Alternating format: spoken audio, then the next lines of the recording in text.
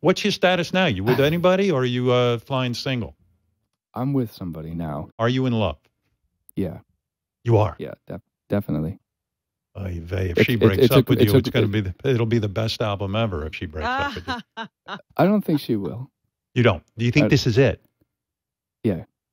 Wow, I wonder who it is. Someone famous or someone not famous? Someone that I grew up with. Oh, this is good. You and Ed Sheeran doing that shtick. As my life gets more turbulent and I travel everywhere, it's really nice to have someone close to you that you've known for a very long time. When you met this girl, this was what, when you were in grade school or a senior in high school or something like that? Someone I've just, in New Jersey, small town. Did she blow you off when you were not famous and didn't give you the time of day and she was your fantasy girl? Or was she friendly with you when times were tough?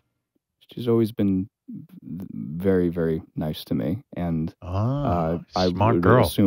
I would assume that, when times, inevitably are hard in the future because, what is life without valleys and peaks? She would be there for me as well.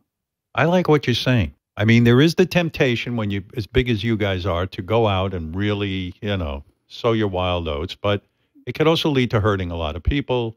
And the greatest love songs are written from great love.